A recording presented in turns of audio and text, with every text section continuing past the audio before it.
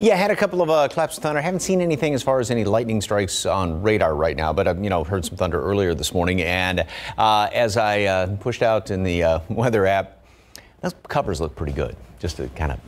Yes. But look, this is what you're going to see all day long, except it will get brighter out there. But the roads are definitely damp. And yeah, we do still have a few leftover showers. Everything continues to work its way down to the east and down to the southeast. Still the kind of the trailing edge. Now up by Rock Springs, a couple of those little sprinkly showers right along 90, basically south of there. One or two leftovers in and around town. Over there around 10 at 1604. But again, everything will continue to work its way down to the southeast. And that's pretty much about the only thing that is going to be changing throughout the day, because temperatures basically aren't going anywhere and it will remain breezy. 50 here in town, Randolph, Port SA, 40s in the hill country, and look what graphic we have now. Wind chill. Yep, feels like 41 Bernie Stage, 45 here in Valverde.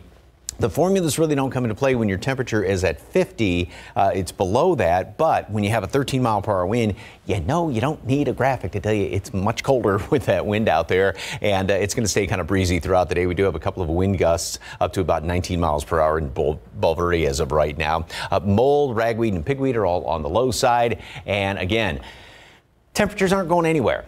Grab a coat, and you're going to need it. Plus, with all that moisture out there, it's that damp chill that really kind of sneaks down the back of your neck. 55 for a afternoon temperature. I don't know if we can call that high or not, because it's way below normal by almost 20 degrees and wind out of the northeast at 20 miles per hour. Got a fantastic weekend setting up. More on that coming up in just a couple of minutes.